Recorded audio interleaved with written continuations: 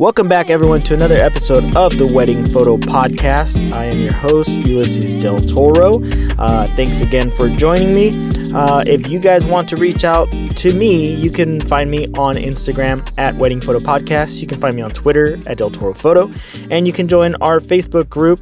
All the links will be in the show notes below. The Facebook group is great if you have any questions that has to do with photography, wedding photography, cameras. We have a growing community there, and everyone is super awesome, willing to help you out and answer your questions. You can ask questions that you want answered on the podcast, or if you want to just reach out to me directly, you can reach me on Instagram or Twitter. Thank you guys for your continuous support of the podcast. If you guys want to support the podcast, you can, all I ask is that you leave a 5-star rating. You leave me a review, let everyone know how great the podcast is. Tell your friends about the podcast. That way we can continue to grow our community. I've also partnered up with Narrative Publisher. If you guys don't know what Narrative Publisher is, they are a desktop app that you use to create blogs more efficiently.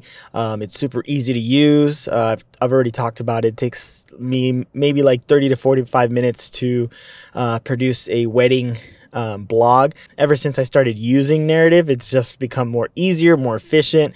All last year I didn't blog at all because it felt like it took too much time, and we just got kind of lazy and didn't feel like doing it because we didn't feel like sitting down and spending the time to put the blogs together. And now I'm putting out 2-3 blogs a week. It's been really awesome. I think pretty soon here I'm going to make a little video tutorial of me putting together a blog on the app. I think there's not like a lot of tutorials out there that I've seen for Narrative Publisher, so I think I'm going to make one myself so you guys can check it out. But if you want to try Publisher, you can try it for free, and if you want to use the link in the show notes, you can actually get 15% off by using code DelToroPhoto and using the link below. I've got nothing new to update you guys with this week as far as things that are happening. This coming weekend will be our first wedding of the year. We got back-to-back wedding weekends, so we are looking forward to that. I guess one of the things I am looking forward to as well is right now I use 2 off-camera flashes when we shoot weddings. One on my camera, one on a stand, but I don't have any wireless triggers for them. I use the infrared on the flashes to sync them. And it's been great. I get really great results. I love what we're able to do at our receptions. But the downside has been that I can't get too far away with the flashes. And if there's too many things in the way, like if there's too many people in the way, sometimes the flashes don't read. And if I want to do anything creative with the 2 flashes where I want to try to hide one, that's another problem I've had as well, where I can't get the 2 flashes to go off. So that's been kind of a pain. So I've been talking to Eric McFarlane and Steve Van Elk about their flash systems, because I'm finally going to invest in a couple new flashes with wireless triggers inside them, so I can start doing some of the more creative stuff that I've been wanting to do. So I'm really looking forward to getting those flashes. I'm going to order those this week.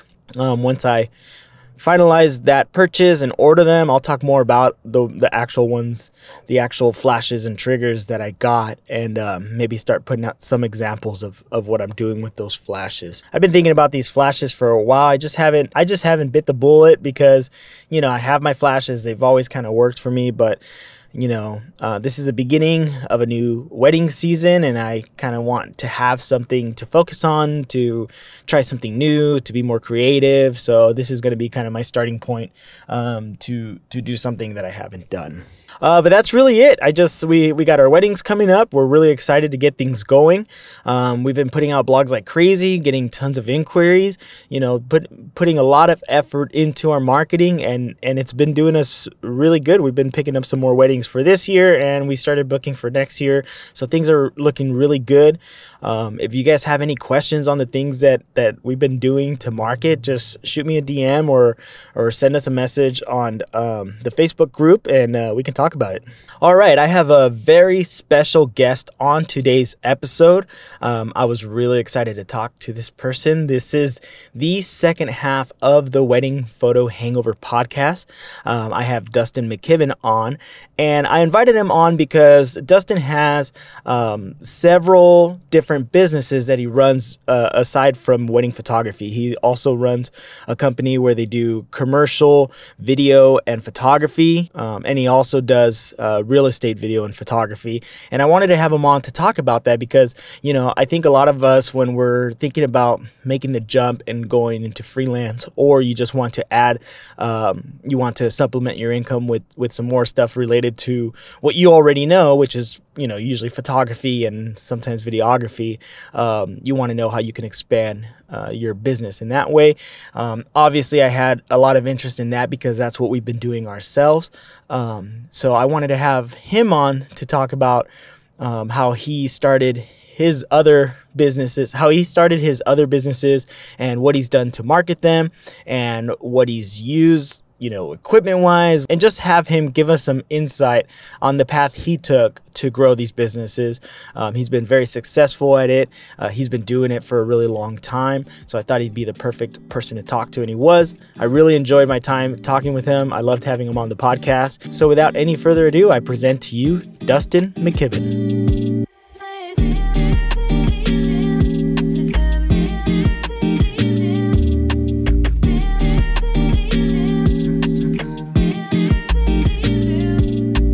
Man, how are you? I am well. And yourself? Doing good. Long time no talk. Unlike Steven, I don't seem to have a California wedding every other month. You got anything? You got any weddings, like travels planned out? We have a lot of travel this year. Unfortunately, all of it is pretty Eastern. Where are you headed to? We do have one in Arkansas. We have one in Mexico, which is probably the closest to you. And that's not even that close to you. It's like 3 hours away. What part of Mexico, though? Riviera Maya. I don't know where that is. Me either. Me either. I'm somewhere near Cancun, I think. Oh, okay. That's pretty cool. Do you guys make like a little vacation out of that when you do stuff like that? That one we will, yeah. But before we get rocking, do you want me to record my audio for you, or you actually sound pretty good, man. I'll just use what I'm getting over on my end. Yeah, your mic sounds good. That's fine. Yeah, as it should. But no, for this particular one in Mexico, it's kind of an odd one.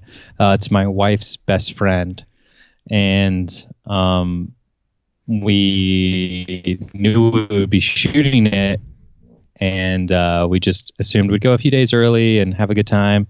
And then she's like, yeah, we turns out we thought we'd have more guests, and how like a lot of these venues work, the more guests that come, the cheaper the price point becomes that they charge the couple for certain things. They get like perks and advantages. Yeah.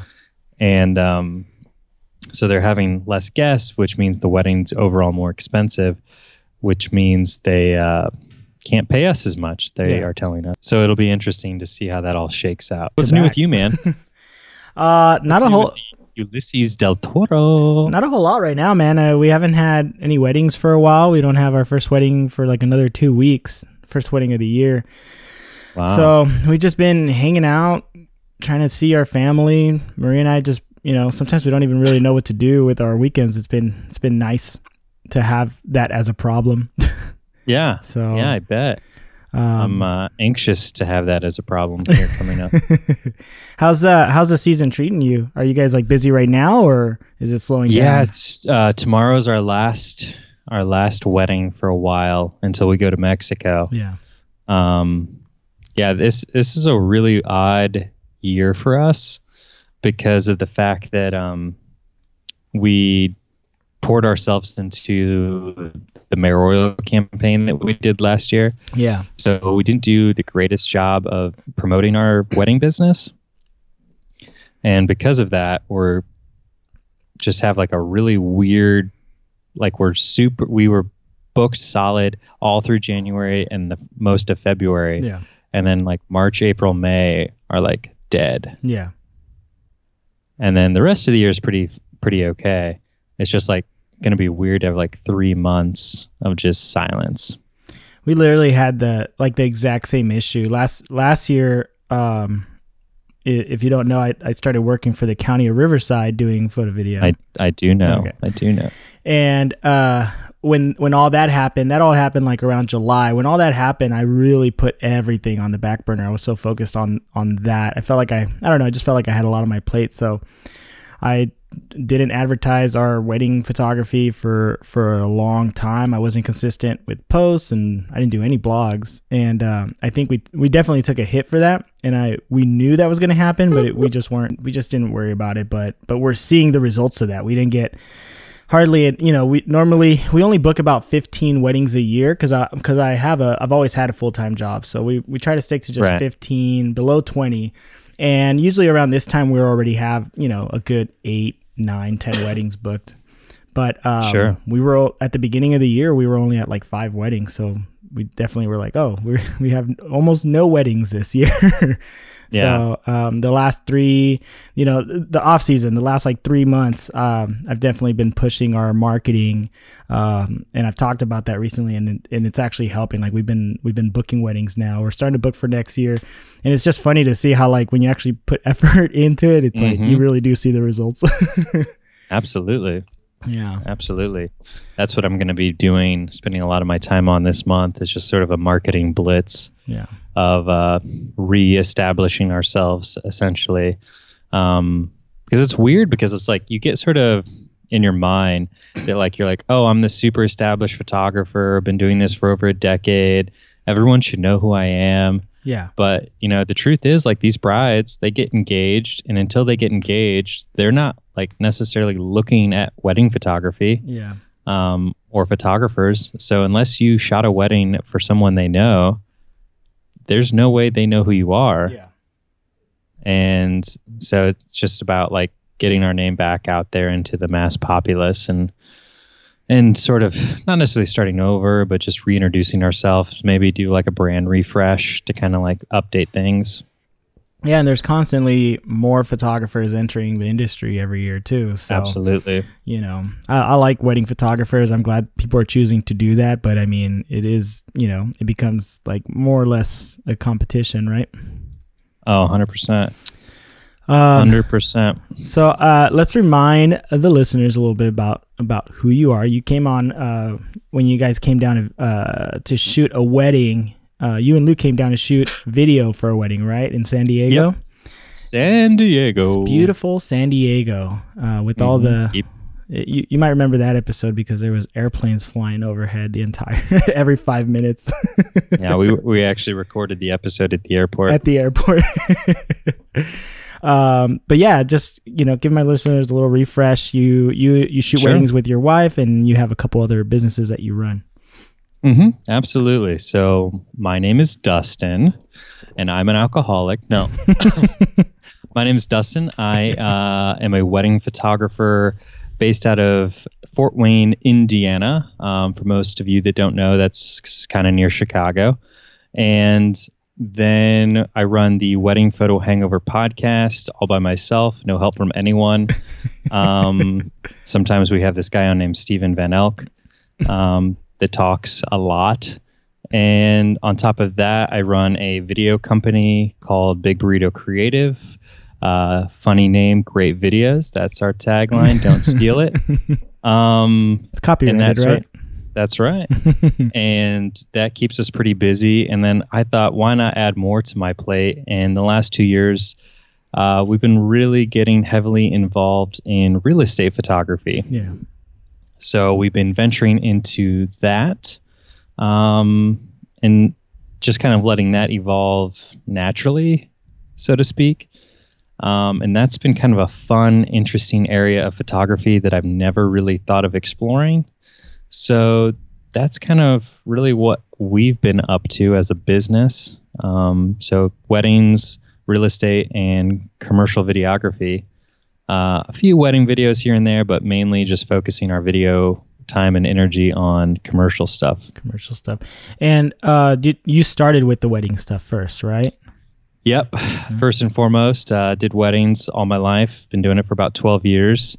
I just kind of fell into it, went to college for photography, and sort of fell into photography through that. Like, I was into it. It was that perfect age of people graduating college, getting married right out of college, asking that friend, like, hey, like, you have a camera, and just started shooting weddings and never been able to kind of fall out of it.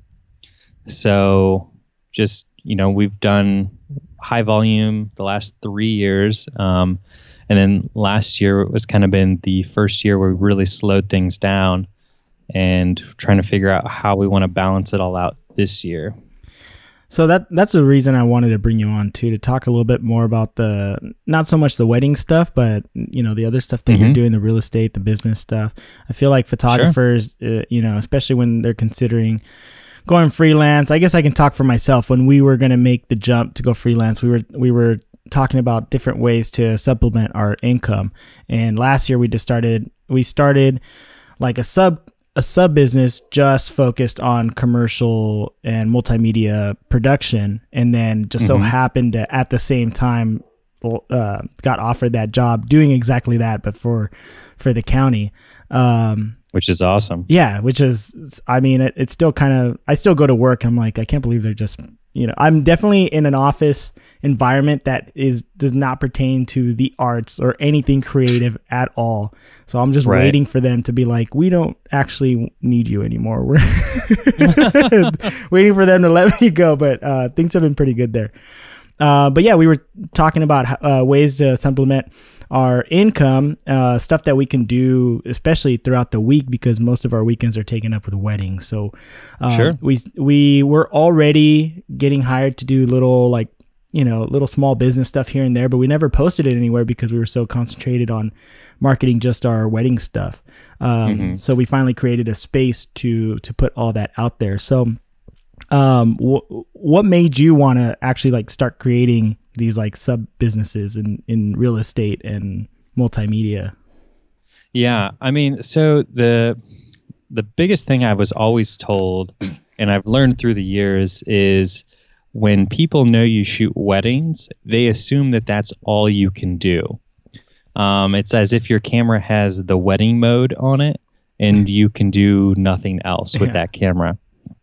So I wanted to quickly sort of separate our different business entities, because I wanted things to be able to move sort of freely without someone saying like, oh, I mean, they could know me and know my reputation as a wedding photographer. That was fine. But I didn't want someone to be like, oh, I don't know, are you sure you want to hire him for that $50,000 commercial video project? I mean, he's just a wedding photographer. So I wanted to start building a reputation on a different platform doing videos that was separate from our reputation as a wedding photographer.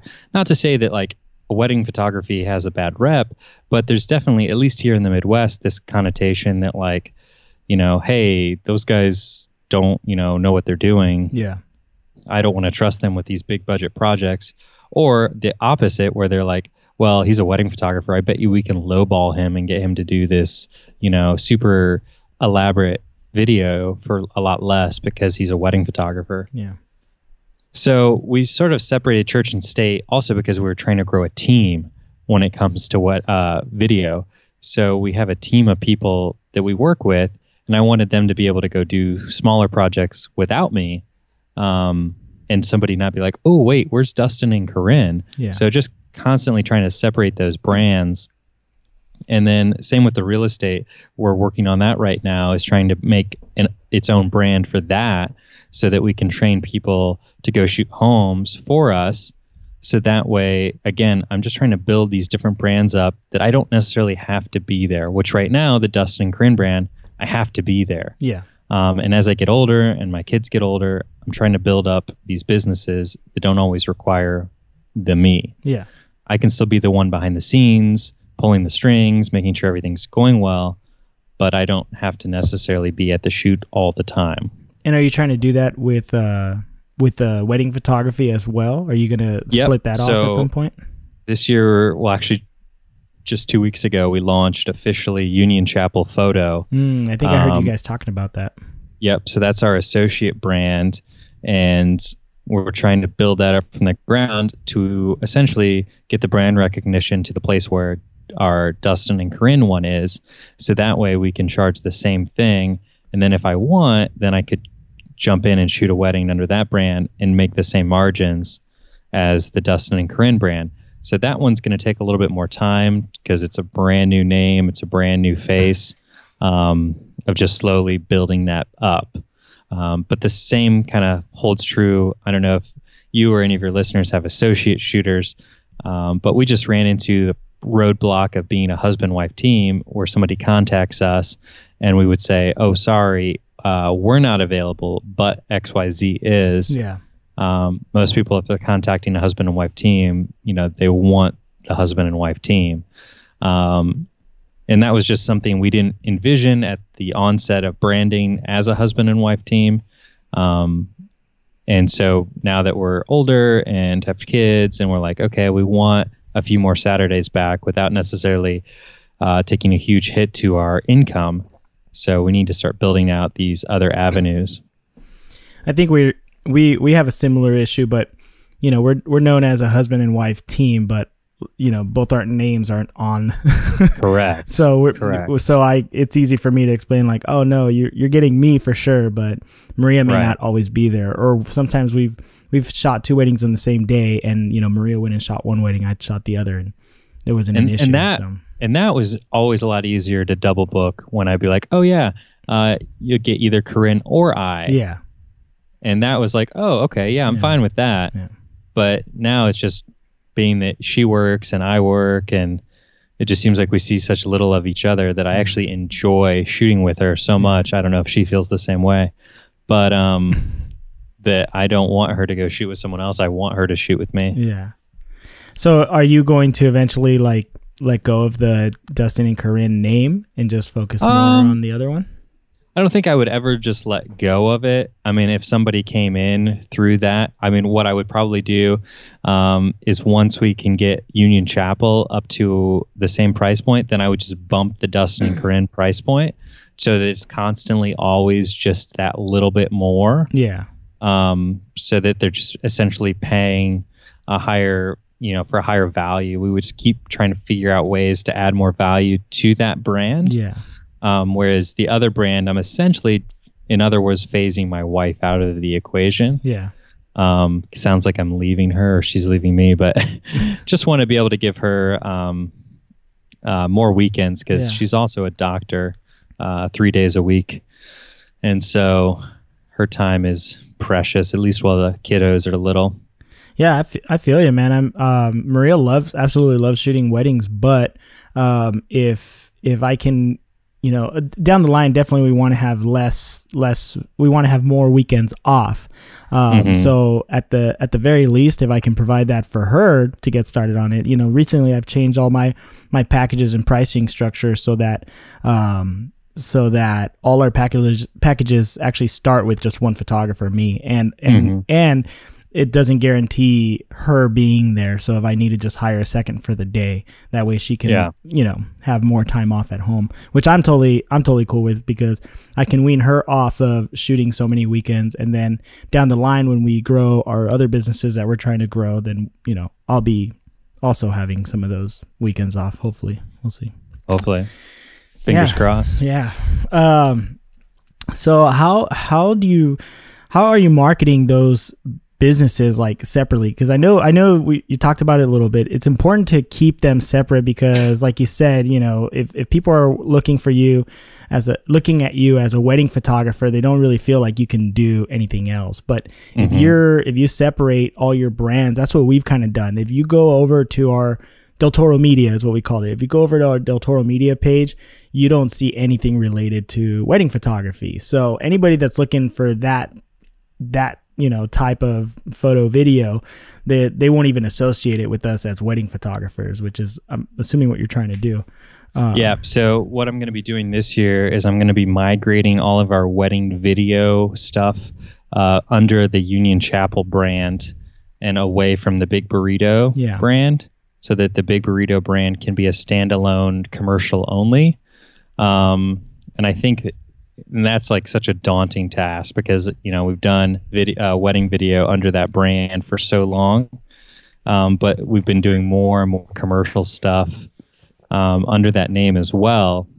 And so it's just like we talked about earlier, trying to separate weddings from commercial stuff is a big necessity, in my opinion. I've seen a lot of people do it really well, keeping both under the same wheelhouse. But I just think for the budgets we're going to be trying to go after this year, it just doesn't make sense to, when someone's looking at your portfolio, to like necessarily see like, oh, Jack and Jill's wedding, and then, oh, this 60-second commercial you did for the mayor. Yeah. Like, it just, those two things aren't going to be comparable. Yeah. Now I'm hoping that we do get work through our wedding referrals, through the, I'm always really good about networking with our bride's parents and groom's parents, figuring out like, hey, do you guys own a business? Like, what do you do for a living? And a lot of our work comes from that. Trying to, say like, hey, you run marketing for this small business? Like, I would love to, sit down, grab coffee with you, see if there's anything outside of weddings that we can, help you with. And most, by the end of the wedding day, they feel like your family because they've spent all this time with you, that they're willing to at least sit down and give you coffee or have coffee with you. The trick is just making them understand that like it's going to cost more than a wedding budget, which most of them are already like, God, I just spent how much on my daughter's wedding. Now you're asking me to spend this much on like a brand refresh. Yeah. So, but we've just been attacking where I live. The biggest markets to attack are medical, education, and insurance. So those are like the three big industries where we live. Yeah. So we try to go after companies. We have a plethora of those kind of companies that have the budgets that can afford decent, web quality or social video. And that's sort of our bread and butter. So, and how are you reaching out to them? I'm just looking for mutual people that I know personally. And I'm just saying like, hey, do you think this is something your business, would benefit from? And then I'm also trying to cross promote my real estate stuff by reaching out to builders and saying like, hey, you own this building company that builds custom homes. I've been really working a lot in the real estate industry. I'd love to sit down and meet with you, talk about what we can do in regards to like making a short film about a custom build you've done, or like what separates you guys from your competition. And a lot are going to say, oh, I'm so busy as it is. I don't have time for something like that. But every now and then you're going to get that progressive thinking person who's like, you know what, I would like something that really makes me look different. I feel like multimedia, when I say multimedia, I'm talking about like commercial work, these types of projects, rebranding, social media content. I feel like it's still a very like new market. Like you said, you'll find people that are progressive thinking and know that that's what they need to push their business these days. But like I'm still new to it, and I'm actually pretty amazed at like how, especially in government. I work in government, and our team is very progressive thinking, and we have a manager who wants us to be as creative as possible and come up with the things that we're doing and push out the content that we're pushing. And what I'm seeing is that people are really reacting to it, and we're seeing other departments, other cities approaching us, and they don't even have anywhere close to, they don't even have a team of people doing that. It's usually someone who's like a tech or something, in their department, and they just gave them like, hey, you're young, social media, can you run our social media stuff? And they're like, sure. Right. Can you make it look like LA County and what they're doing? Like, no, they have a team of people over there, and right. And I feel like it's just now people are starting to kind of see what is out there, but they're not yet realizing like what it takes to build this kind of stuff. So for a lot of people that are interested in creating this new source of income, this is a really good way to go, because it's like a baby business. It's, you know what I mean? Yeah, absolutely. I mean, I feel like the sweet spot, if you're just looking to start off in commercial social content, especially, is try to find that company that's big enough that they can afford you, but small enough that they can't afford to hire someone full time. Yeah. So like you're looking for like a mid-sized restaurant or a mid-sized bar, something where like probably the manager of the restaurant or like some high-end supervisor is doing all this work already. Yeah. So what you're looking for is a proposition where you're taking something off a plate of someone who doesn't want to be doing it. Yeah. And that's where we found our greatest success, because these people, they have like the waiters taking the photos of the food, or you have the teacher that's on, has a 2-hour lunch period. She's going around taking pictures or videos on her phone for this school's social media. So those are the type of people that we're going after, because there's such low-hanging fruit, in my opinion. Yeah. But I feel like when they do stuff like that too, one, those people aren't trained for those things, and sometimes they probably do produce 100. Okay things, but yeah. But I don't feel like they don't have the experience to kind of produce like the stuff that you're actually, right. And so what we tell them is, feel free to still keep doing that. Like, it's never bad to keep producing content, but let us come in and build you a library of content. Yeah. So that way you can sprinkle in like really, dynamic professional images here and there that really drive your audience. So, highlight things like promotions, things like special events. But then, let your employee that does it, let them do the day-to-day Insta stories or, Snapchat or whatever you're finding to be successful. But let us be, the professional content that you guys deliver on a, every other day or once a week, whatever, you find is the best means. What I'd really love to do is partner with someone who knows social as far as numbers and strategies, because I feel like if I could partner with someone like that, we could just dominate from a content side and then the social delivery side. But that is just such a huge slippery slope, and it's so ever changing that I haven't even begun to jump down that black hole. Yeah.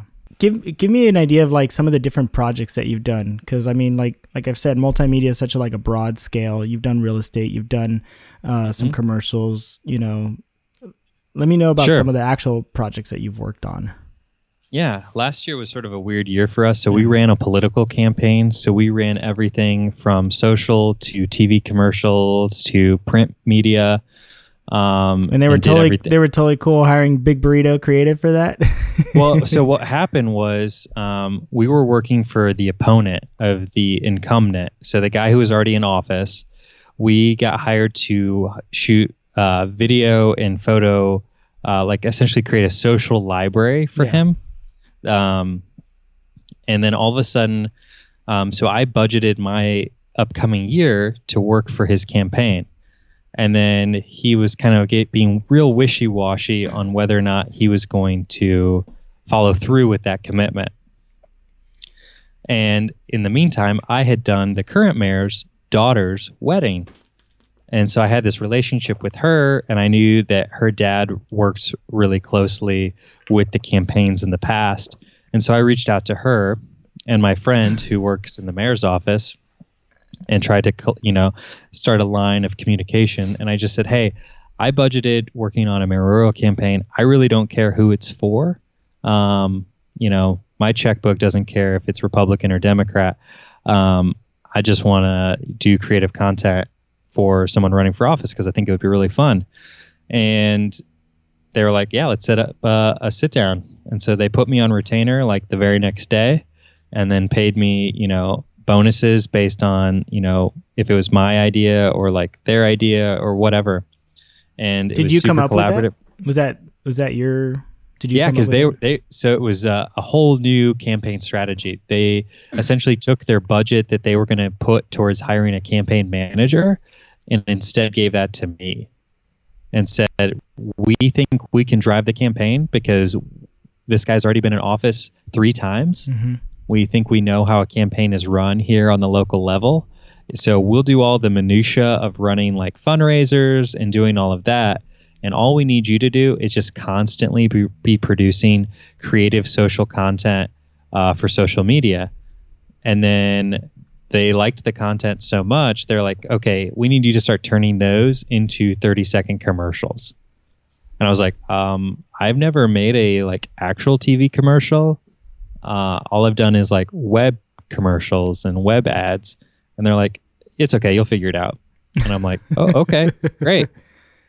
So what kind of, oh, go ahead. Oh, it was just like, so it was like kind of a crazy year of like learning as I went. I've never worked in the political spectrum at all. And I've since had several political people call me to ask me like for advice and how we were able to pull off certain things that we were able to pull off, because they've never in the history of a city the size of ours been able to someone attack us with an attack ad over the weekend. And then we would make a video on Monday morning and have it on TV by Monday night, responding to that attack. Yeah. Just to, you know, it just completely changed the landscape of a political smear campaign. Yeah. And it was really fun to take all of the credit for him winning. Yeah, I was about to say and he won too, right? Yeah. So we won by the highest margins of any mayor in our city's history. Wow. And he's also the longest term mayor in the state's history. Yeah. So, I mean, we had good odds going in because obviously he's been mayor for a long time. People liked him. But the guy that was running, like, I just think to myself, if he had kept me on, I think we could have won with him as well, because he just didn't do anything to help himself. He went negative right out the gate, and it was just nasty. So you made yourself, the way you budgeted it was so that you made yourself available to do those kinds of things, like shoot a video Monday morning, have it out the same day kind of thing? Yeah. So what I did is before I signed on, I made sure we had a good team in place here with our company, that we would have the hours. So essentially they put me on retainer, and then I put my team on almost like a mini retainer to budget so many hours a week to work on campaign related things. And then we just, I mean, nobody loved it. Let me tell you, I mean, it was a grind, especially at the end, but you know, everyone was paid really well and taken care of. And I made sure that nobody left unhappy on my side of things. Yeah. I never wanted anyone to feel like they were not appreciated. Yeah. Because we worked a lot of long hours. There were a lot of like quick change turnarounds on edits, and it was a full team operation. But yeah, there would be times where I would shoot something and I would be Dropboxing it to one of our editors on the way to the next shoot so that he could have a draft up within the next few hours. And how was it trying to manage all that while also having like weddings involved? Did you have weddings during that time? Oh, absolutely. 100% had weddings. So it wasn't as bad because as I thought it would be. The only bad month was October because the election's the first weekend in November. Yeah. So October was a bit crazy because that's also like when you're here in Indiana is crazy for photography in general because the leaves start changing colors. So all of your 2020 brides are like, I want to do my engagement photos because red leaves are so pretty. Yeah. And but so I just had to like buckle up and just tell my wife. My wife was amazing and super supportive. And I just kept saying, you know, like, we just have to get through this month and then it's all over. Like, we just have to get through this month. And we said that for a few months. And are you going to do it again? I don't know if she would let me do another campaign. I would enjoy it. I learned a ton. It was easy for me because it was for somebody running in my city. Yeah. I don't know if it would be as easy to like pick up and like go do it for somebody like, you know, running for Congress in Arizona or somebody running in Milwaukee, but because I don't have a connection, but I'm sure I could figure it out. I've done a few things for some local politicians, and I've I've more or less sworn off of it for now because dude, I really dislike politics, and I thought maybe I could get into it if I was going to get paid for it. And, for now, I don't want to do it. I find myself not enjoying my time with whoever's in front of the camera. You know what I mean? Like everything just feels fake to me. And, I mean, those are all my own opinions, but I swore. Well, and that was the problem is trying to change the landscape of what they're used to shooting for political ads. Yeah. And trying to personalize them, trying to humanize them and make them relatable.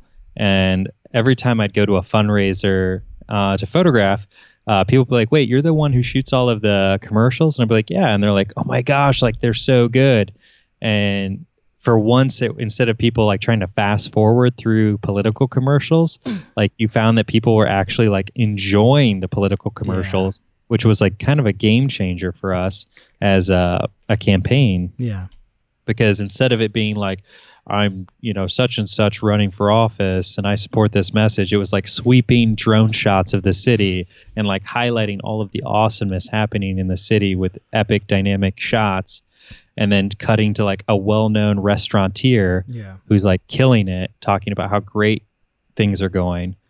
And, people are like, I love that guy. I love his restaurant. So you're like loving him because you love him. You're like, I love the guy that's mayor because he's helping him. Yeah.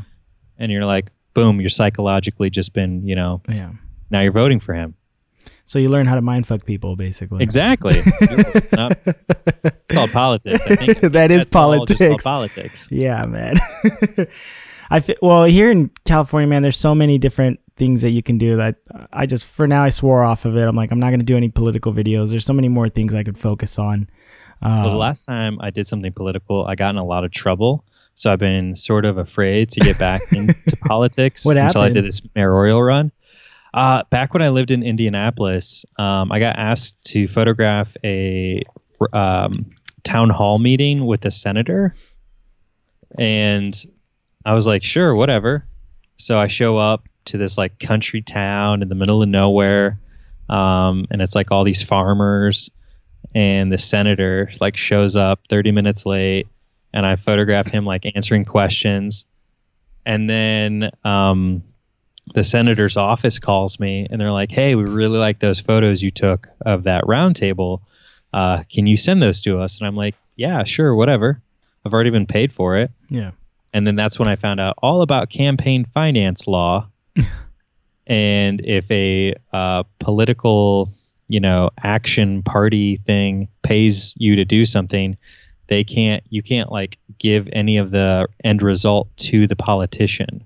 They can like set up events, but they can't like pay money to the politician directly. Yeah. And so the photos were as if they paid the politician, I guess. Yeah. And so lawyers were involved and it was like a whole thing. And at the end of the day, the senator ended up having to pay me the full price that they paid for the photos. So I got paid twice. You got paid twice. I mean, so it worked out great for me. You got in trouble, except you got paid twice. But I never am going to probably get to shoot for that senator again. Yeah, man, there's a lot of... So tell me about the TV stuff. What are some of the logistics involved with that? Because I have been curious about that. So it wasn't as bad as I thought it was going to be. There was just a lot of, making sure that we're shooting at the right, profile and the right timing, and talking to the TV channels that we're going to be submitting the spots to make sure that like our stuff lined up with their formats. Because last thing you want, especially when you're working under the gun to get things submitted in a tight deadline, is to submit it the wrong way. And then they boot it because it's not right, or they run it, and then you see like some stations wanted you to have a slate at the beginning to say like, who the ad agency was that produced this, contact information, what the commercial was, but then they like cut that out before they air it. And then some didn't want that. So it was just kind of like making sure we had all of our formats right. So we just created like different export presets for Final Cut or Premiere, depending on what we're using, so that we'd get it right each time based on And then we just run it through like, this is for Fox, this is for ABC. And you were the one that we have was one in for like contact Comcast. with them? I would contact the news station. Well, I would try to contact like an ad agency I know, and be like, hey, can you like send me over the spec sheets for all the different news channels? Because we only have like 2 major news channels that are like local entities, and then you have Comcast, and we would submit to those 3. So we would have Fox, and we have ABC. And then we have Comcast, who would run it like during HGTV and run it during like, you know, all of those different channels. But that wasn't too bad. Once we got the hang of the different exports, it was fine. We only had a few instances where towards the end we were running the spots through an ad agency because they were buying the spots. So that was the only thing that I never really got to learn, is about like buying TV spots. And it's something I would like to learn, but I tried to ask about it. I tried to have it explained to me, but it just seems like such a weird, outdated system that's been done this way since like before time. That's probably why they don't want to explain it to you. Well, it's just like, so you buy points, and then you buy points for different channels, and then like there's different values for different timing, based on when like if it's going to be during prime time or if it's going to be in the middle of the day, and like how you buy it, like you can buy it in blocks, and you can buy, you know, it's just it seems like, man, this could be done a lot easier in a more updated way. Yeah. So something like a political campaign, how much creative power do you have in something like that? I started with like very little in the video space. But I had like a lot of creative power in the photography space, because I was mainly hired on to do photography, and then they knew I did video, and so I'm like, oh, I'll just do video alongside my photography, and they ended up liking my video better than the guy they were going to use, and that's how our social video ended up also becoming the TV video. So I ended up probably saving them thousands of dollars, because I never like tried to renegotiate my contract to include TV stuff. I just asked that I be paid a little bit more for like licensing music differently, and the time that it took extra for the editing. But what they would have probably been paying for each TV spot would have been probably $10,000 to $15,000, and we shot a total of about 30 spots. Throughout the whole campaign? Yeah, throughout the whole campaign. Yeah. Some days we'd shoot like 3. But I mean, not all 30 of those ran. We would run like 1 a week. And were you involved in like the scripting of all this stuff? Yeah, for the most part. So an ad agency was running a lot of the show in terms of the logistics, like finding talent and locations and stuff like that. And then I was directing the spots when I would get on set, and running the cameras, running the lighting, running the audio, and then I'd have people helping me with all of that I would bring with me. And then they would give me a script of what they were after, like the day before. I would give them my notes on how I think we should change it. The tough thing is, I've never produced anything for TV where you had to have everything down to the second. Yeah. So the beautiful thing when you're doing something for web is you're like, oh, it's 46 seconds versus what you thought would be 45. It's like, no biggie. Yeah. But for this, it's like we would have to like read through the script and say it in a, thoughtful way where we thought, okay, that can be said in 30 seconds or less. And there would have to be often times where in the editing bay, like I'm speeding their phrasing up in certain spots to create pauses in other spots so it felt natural, so that I could cut to some B-roll without it being constant talking. I'm sorry that I've stuck to this whole mayoral campaign, but I feel like there's so much. I feel like that you said it yourself. You like learned a lot from just this experience alone, and I have a billion questions about everything that you did. Sure. What about like working with like graphics, text graphics, motion graphics? Do you use any resources for that? Do you create everything your own, your team? I lost you for a second there. Oh, Ulysses. sorry. I asked about graphics. Like, what do you use for text graphics, motion graphics? Do you have a resource for that, or do you use your team to create it? Do you create them? So we just kind of created, after the first few videos, we kind of had a guy who created the motion graphics for those for us. And then we would just kind of recycle those in order to keep our videos looking consistent every single time. I mean, we animated the mayor's logo and its text, and then we tried to keep a consistent color palette to match the theme of the campaign with his colors he was using. And so, yeah, I never personally ever like to dip my toe in motion graphics. I always say, find the things you're really good at, and then find people that are even better than you. Yeah. So the only thing crazy that we ever had to really do editing wise is there was one day towards the end of the campaign that we shot a cityscape of the mayor defending crime, and we wanted to do it with the police station in the background, and it was pouring down rain. So we did it inside from a skyscraper across the street that we could get access to like picture windows, and then we put him with the window behind him. And then they asked me if we could drop in a faux sky in the background. And so I go through my Rolodex of awesome motion graphics guys, and sure enough, I'm like, I know this guy will be able to do it, and we got it done.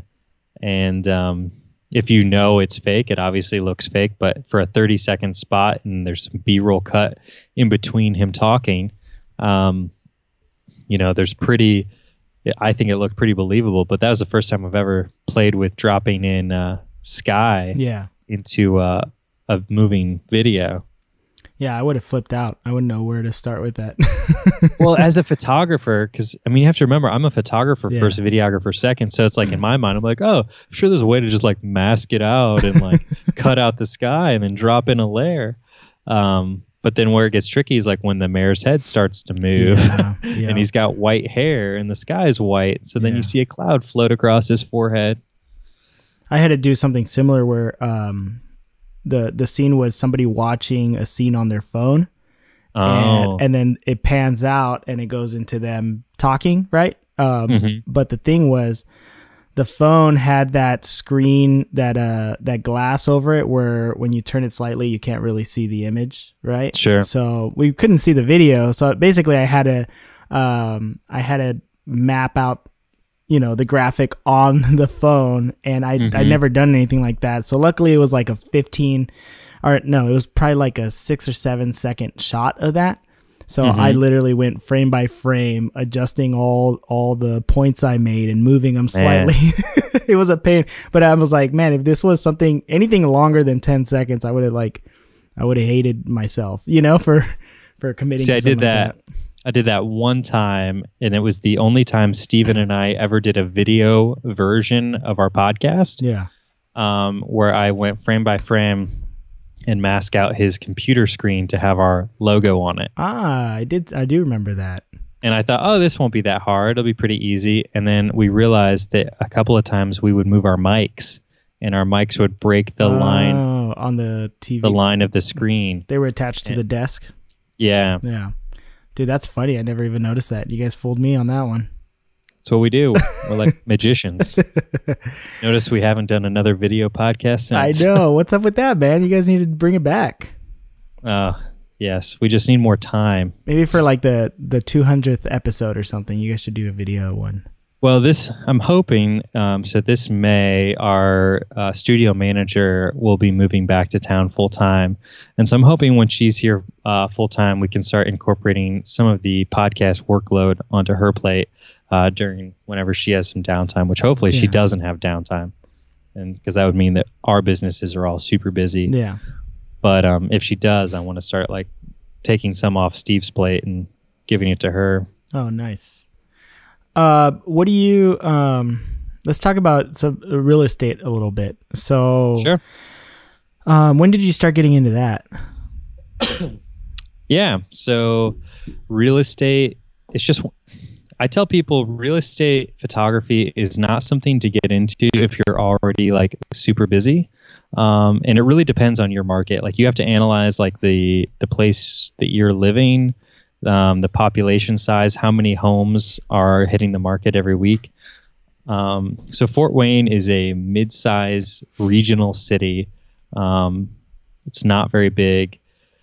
So I got into it to actually answer your question. A bride's mom, who's a realtor, called me up and said, hey, the normal guy I use to shoot my homes is on some mission trip doing something. Can you come shoot this house for me? I said, I've got a 14 millimeter lens. Like, sure. How hard can this be? I shoot venue shots. I shoot, hotel room shots when I'm doing weddings. I know how to shoot a room and light it and make it look good. And so I show up, no tripod or anything. And I've got light stands and lights, and I'm going crazy for this like $100,000 house, way overboard. Yeah. And she's like, oh my gosh, like these pictures are amazing. I'm like, okay, if I'm going to like do this for her all the time, I got to figure out a way to maximize my time and efficiency. And so I started researching like how people shoot real estate and how to make it work for you. And I quickly realized, okay, first I need to start putting my camera on a tripod, and I need to start letting the ambient light do a lot of the heavy lifting, and then just start popping like one light here and there versus like constantly moving light stands around, going up and down stairs, and making it seem like I'm shooting $100,000 corporate, commercial for the Hyatt instead of just shooting this small dinky house. Yeah. So I started shooting for her, and then word spread to other agents. And then I was like, you know what, this could be kind of fun. So I found like the busiest agent in our city, and I said, hey, let me shoot your next listing for free, just so you can see if this is something you would like. And I did that, and he's used me ever since. And because he's the busiest agent and he's also the most active on social media, he's constantly getting people asking him who's shooting his homes, to the point where he's actually getting business because of me. So like people see like, wow, no matter if I have $1 million house or a $50,000 house, like he has professional photos taken. Yeah. And like, so he keeps using me, he keeps getting more business. It's very good for both of us. And I just keep slowly picking up more and more agents. Every now and then, if I see an agent that I like went to high school with posting like really shitty photos on Facebook, like I'll reach out to them and say like, hey, I don't know if you know this, but I've been starting to shoot a lot of real estate listings. If this is something you'd be interested in, let me know. I'd love to talk with you. Yeah. And it's like 50-50. Some people are like, no, I'm happy shooting it on my iPad. And some people are like, oh my gosh, thank you. That would be super helpful. So then, just, I like to do 5 to 8 maybe homes a week. Yeah. And that's a pretty comfortable number for me right now until I can get more people that can shoot with me, for me. Because I don't really want to be waking up at 5 a.m. and shooting houses until dark and then spending my whole evening editing them. And are you shooting video for these houses too? When we first started, we were, just to be different than everybody else. And then we just realized that like a lot of the agents, they're not marketing people. They're sort of clueless when it comes to how to market, because they're so used to like, oh, I just put these photos online and the house should sell, right? Yeah. And so a lot of them would be like, oh, video sounds cool. Yeah, go ahead, do that. And then you give them this video and they're like, okay, what do I do with this video? Yeah. And you're like, you put it on social media. They're like, oh, I don't do Facebook. And you're like, okay. So I'm at like the beginning stages with, I've never done real estate. I have a friend who's gotten into it, and he asked me to do some work, same kind of thing. I did the first thing for free, especially since I hadn't done it. Right. Sure. But he's definitely, an agent who is on social media. He's young. He's taking advantage of all the social media platforms. He's got his own YouTube channel. He's putting out tips. And obviously in this time and day. So with those type of agents, video is a lot more prevalent. Yeah. So that's kind of like, I like where he's going, because I feel like if I can attach myself to someone like him and create some really cool photos and videos for him, then there's going to be other agents that are kind of in the same boat that are, you know, following in line with that and try to get some of them. Yeah, absolutely. And so like we have 0 agents that do any of that here locally. Yeah. We have a few agents that are like trying to get better at like Instagram stories. Yeah. And the occasional like Facebook live video where they're like, let me tour you through my open house today. Yeah. In which they're just like on their phone on like a little like selfie stick. But I do know that in like the bigger markets where the homes are selling for a lot more money and they take a lot more work to sell them, doing those sort of lifestyle-esque videos where like you do a video tour of the house and then you like maybe do a cool interview with the realtor where he's like walking through the house and like looking all awesome and like badass. Like I would love to shoot those kind of videos. It's just that there's not much of a market here for that as of now. I'm hoping, I think like with the rise of HGTV, I'm seeing like all of these people try to become realtors. Yeah. It's like the new big rush. They're like, oh, the market is so hot. Houses are selling so fast. Like it's so easy to be a realtor. So like it's one of the #1 saturated jobs right now in my city. And I'm not seeing many of my agents try to separate themselves. So what I'm trying to do is educate them on ways to separate themselves. Yeah. But then trying to get them to pay for it. That's what I'm finding is the biggest hurdle. Yeah. Yeah. It's hard enough just to get them to pay for photos. Yeah. And then on top of that being like, hey, let me shoot this like $800 social media video for you. Which in my mind, like $800 seems real low for the amount of time and energy and effort that I would put into it. And then I'm like, do I really want to be shooting like, 5 of these videos every week? Yeah. That's kind of where I'm stuck right now, man. I haven't figured out like a pricing structure for this stuff. Honestly, if other real estate agents are listening to this, it's probably the best time to get in contact with me, because I'm doing a lot of stuff for cheap, just trying to get some experience and figuring out what people are even willing to pay for some of these things. So the sweet spot for photography I found in our area is between $125 and $225. And I decided I'm going to just be at the highest end of that price point. So I'm $225. I'm the most expensive in the area. And I know that like to a wedding photographer or anyone really in photography, you're like, oh my God, $225? That's like nothing. Like I wouldn't get out of bed for less than $500. Yeah. Or like I could go shoot a family session for like $300 to $500. Yeah. But like I can knock out a house in like 30 minutes. Yeah. So in my mind, and most of the time, no one's at the house. I've got my headphones on, and I get a lockbox code. I show up. I make my own schedule. These agents send you an address, and I'll try to stack them based on where they are. So I'm like driving the least amount of time. Yeah. And, you go shoot like 4 houses, you make $800. And it's like not a bad morning. Yeah. If you can knock out 4 houses in the morning, pick your kids up from school, and you just made $800. Yeah. And the editing is so light if you shoot it really well. Yeah. Where all you have to do is the occasional dodge and burn to maybe bring back some detail in a window or brighten a ceiling or whatever. And then you just shoot it right over to them. And you don't ever have to deal with like, oh, can you fix stray hair or like edit my acne? It's like, because you can't legally edit much in a real estate photo because it has to be true to what the house looked like. Yeah. Every now and then you'll run into a unethical realtor who will try to get you to manipulate something, and I just come back and I'm like, sorry, man, I can't edit anything per like MLS guidelines. Yeah. That's interesting. Yeah, I didn't even think about that. The first house we did, they were still living in it, and that was kind of my question because I was new to it. I was like, "Are you okay with all this stuff here?" And he's like, "This is yeah, this is the house. They're still living in it. This is what's here. I mean, you know, I can't really change much other than like clean up the area. You know what I mean? So yeah, we pretty much just shot it as is. Yeah, and every agent's different. I mean, the house I was at actually before I came on this podcast with you, home.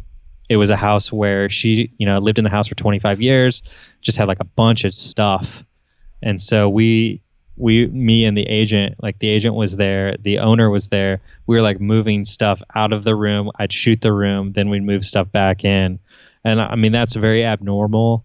But it does happen every now and then. Yeah. And because I like to do my best to do whatever is going to make the house sell fast, because if the house sells fast, the agents keep hiring me. And if that means like moving a few boxes of crap into the next room for like 5 minutes, then moving them back. Yes. Does it add onto my time I'm at the house?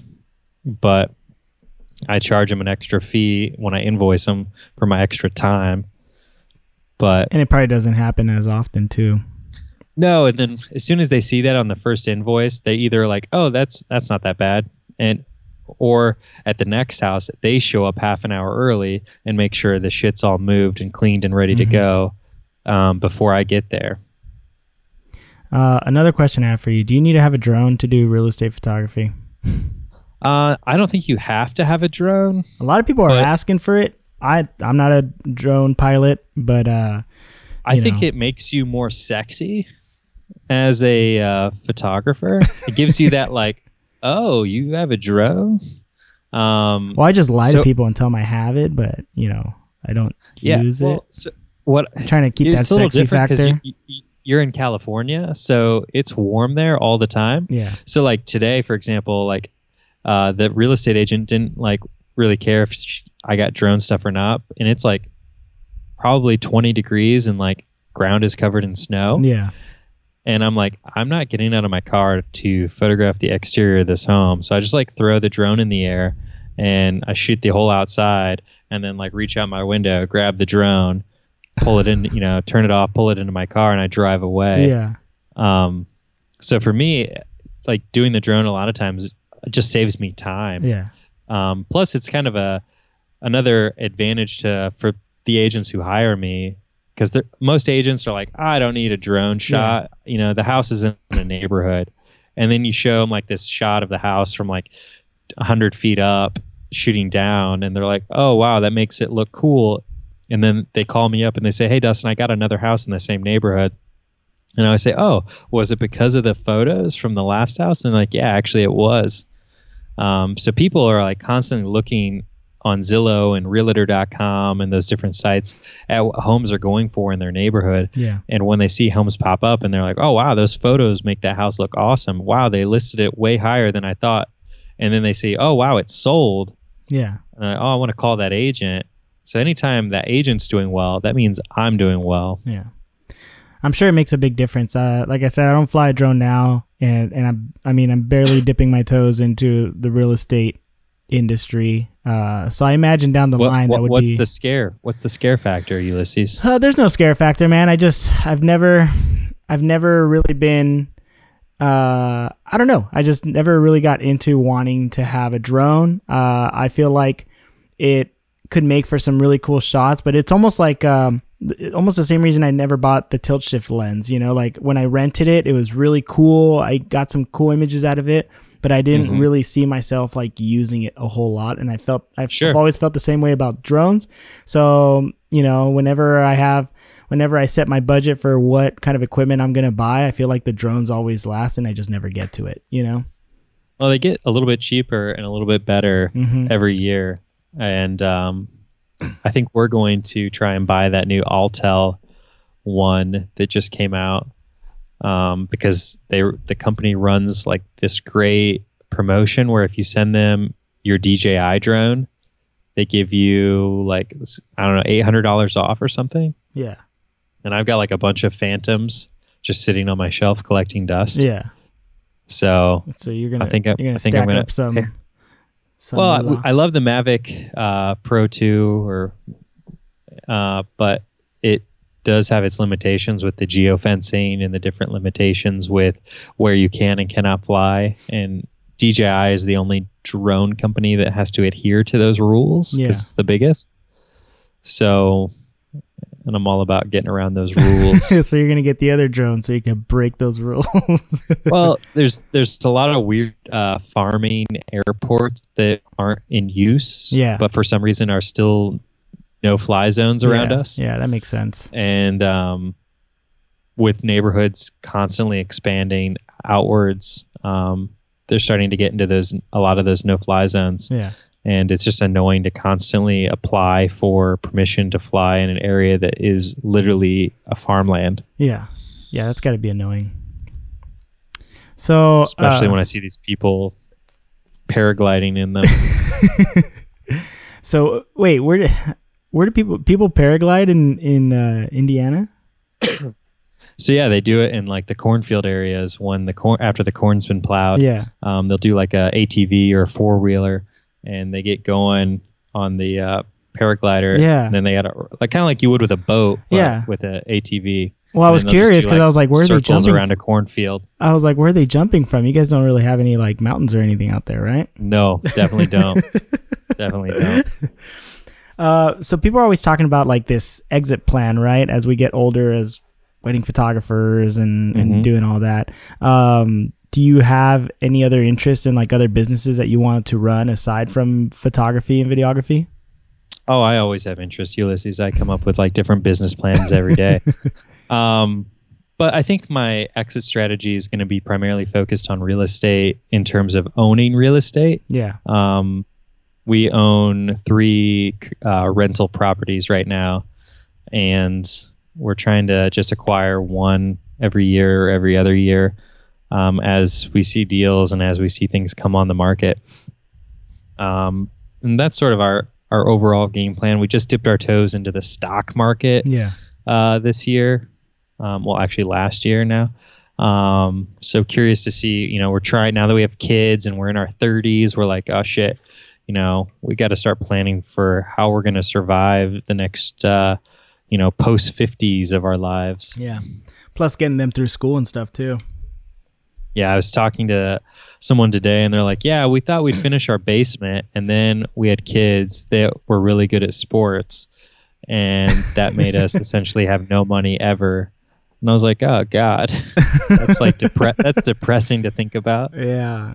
I mean, that's all true, but I feel like you can kind of plan those things out too, I'm hoping. I got friends that are single, they got no kids, and they asked me about how different it is having a kid, and I don't know, man. I'm not I don't think it's hard to do the things that you love to do, run your businesses and have children. Obviously, it's a little easier if you're single and don't have any kids. You have an advantage, which you should take advantage of.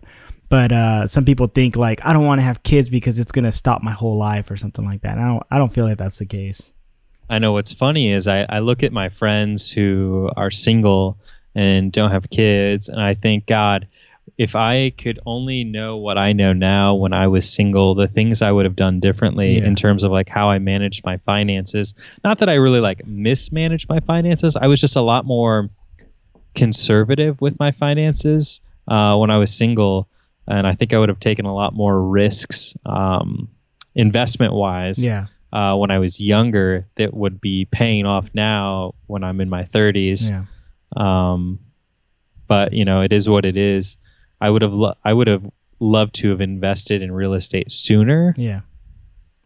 But because I just look at where the market is now versus what the market was doing 10 years ago and what you could have bought something for 10 years ago, it just boggles my mind. Well, it sounds like you still managed to make some good moves, man. I mean, you got all this stuff going on. You gotta learn to make those moves, baby, when you got kids. Looks like you got your head on straight, man. Our other exit plan is the Wedding Photo Hangover Podcast. Build that baby up until it's just an empire. Yeah. How many years do you think? So we can buy Ulysses out. And, How many years do you think until you create that empire and you're able to walk away from it? That empire's built. We took the month of February off. I don't know if you realized. We were just racking in so much dough from that podcast that we were just like, we're going to step away, go sit on our yachts, drink martinis. Yeah, I didn't notice because Steve was actually over here during that time off. That's why we took the month off. You stole my co-host. Yeah, you know, next time you take another break, you should come down here too, man. Hey, I tried. I told him, man, get some video on that wedding you guys are going to shoot so I can come with you. Yeah. Well, man, I appreciate you being here and talking to me about all this stuff. I wanted to open up some of the stuff that, you know, I feel your guys' podcast is very comedic. I love it. You do learn a lot from it, but, you know, I don't feel like you've opened up. You really don't. I really want you bring up all these things that you're always working on, like the mayoral campaign, the commercial stuff. You talk about it, but it's like in small glimpses. I wanted to know more about, you know, that stuff that you're doing, because I feel like people are interested in those things. You know, I'm interested. I'm trying to do the same thing. And I feel Santa like sessions, you know, anytime you want to talk about that extracurricular stuff. Man, didn't you say you weren't going to do the Santa sessions anymore? I'm kind of like committed to it at this point, because the guy we used last year bought a $2,000 Santa suit. Yeah. So I feel like I have to do it. I just have to like reevaluate how we're going to do it to be more profitable. Yeah. But now we'll have pictures to show. Yeah, so, and you can start promoting it ahead, like a lot more ahead of time, I guess, maybe. I know. I need to figure out the sweet spot as to like when you can do it soon enough, like so that people can use the photos, but not too soon where, you know, it like, because some people don't think about doing that stuff till it gets closer to Christmas. Yeah. But it's just a whole thing, man. It's a whole thing. Didn't it all come from like a Facebook post or something that someone else wrote? Yeah, somebody else wrote, like, I think it was on F-Stoppers or like one of those, that they did it down in Texas and they made like $30,000 or something crazy. And so that's the thing I was trying to emulate, and I did not come close to $30,000. I don't even know if we broke like $3,000. Yeah. But it was enough for you to want to maybe consider it again, though. Yeah, I mean, it was a lot of fun. It was a lot of work. We put a lot less effort in than we were going to, but it was still a ton of effort and money and time. But afterwards we got like a ton of people asking us to do it again. Yeah. And we've run into people that did do it and they're like, oh, I can't wait, you know, to bring my other kid next year or whatever. And I'm like, okay, you know, maybe this is something, you know, we just have to like stick with it and grow it. And next thing you know, I'm like the Santa photographer. I think you're going to own that whole market. I just want to somehow be able to incorporate the Jewish population. Oh God. Just tell them you can do menorah photos or something. You have your option: sit with Santa or sit with the menorah. Yeah. Oh well, dude. Thanks again, man. I appreciate you taking the time to talk with me. Yeah. Always, buddy. Yeah.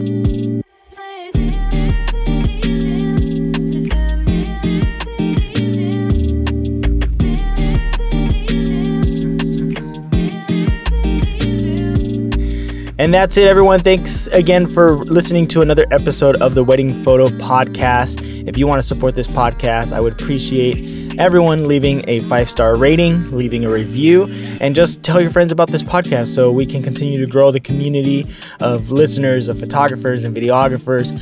You know, we're all in this together. We're all just trying to learn off each other. So all I ask is that you spread the word so we can get more people involved. If you want to reach out to me, you can find me on Instagram at Wedding Photo Podcast. You can also find me on Twitter at DelToroPhoto, and you can join our Facebook group. All the links are in the show notes below. Remember, if you want to try Narrative Publisher, you can try it for free. Use the link in the show notes so that you can get 15% off using code DelToroPhoto. Thanks again, guys, for listening to another episode. I appreciate you all. I love you guys, and we will see you guys on the next one.